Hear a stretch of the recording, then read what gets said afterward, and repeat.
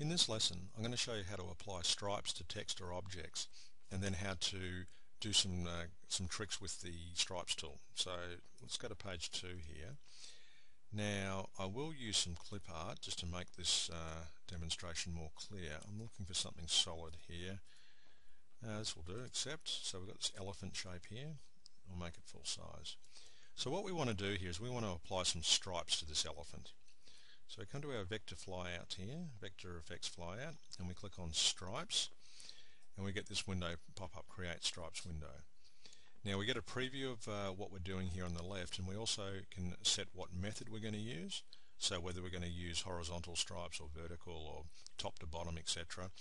We can set the number of stripes, and we can set the width of our stripes. So if we did something simple like set it to say 20 stripes without any other options and click accept, we can see what's happened here. We've just got these stripes going through this particular image here, and if I go to wireframe, you can see how this would cut out on our plotter or our vinyl cutter, as you can see. Okay, so I'm going to undo that once, and you'll see the special clip group here of the first undo. I'm going to come back and show you how you can use this in a moment. I'll just undo it once more.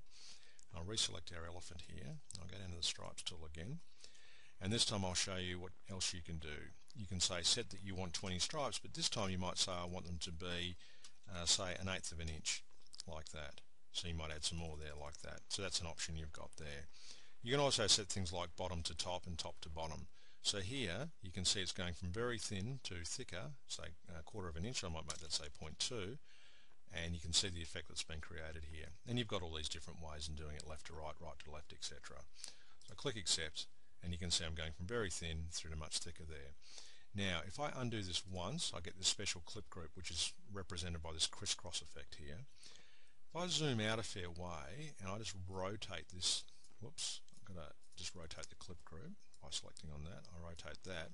I've got to make it bigger. So what I do is I hold down the shift key and I zoom it or stretch it out a bit bigger, and what happens is that the as you can see, the clip group here, or the stripes group, is actually picking up the whole elephant.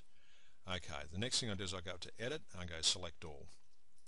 So I've got everything selected. I mean, alternatively I can zoom out and just drag it like that, or I can press Control A on the keyboard, but I select all these objects together. Now come over to these tools here, these shaping tools here, and we've got back minus front and front minus back. Click on this one first, and you can see we've applied our stripes on an angle like that. So that's one thing we can do. I'll undo that once again. We can also do front minus back. I'll just go to wireframe, and you can see the effect we've created here. So we've got ways to create these stripes so that they're either horizontal, or we can actually set them on these angles like this to get these different effects, as you can see. And we can apply the stripes so that they go from thick to thin and right to left, left to right. We can set our wider stripe, so I can set that to 1 inch there.